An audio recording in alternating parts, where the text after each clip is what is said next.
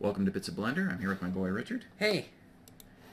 I'm going to show you a new feature in 269.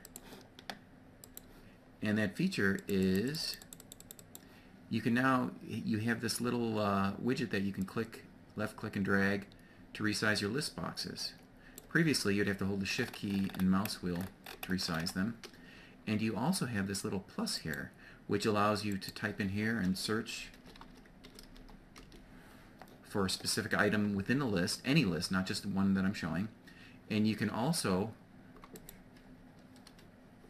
sort alphabetically, ascending or descending. Nice.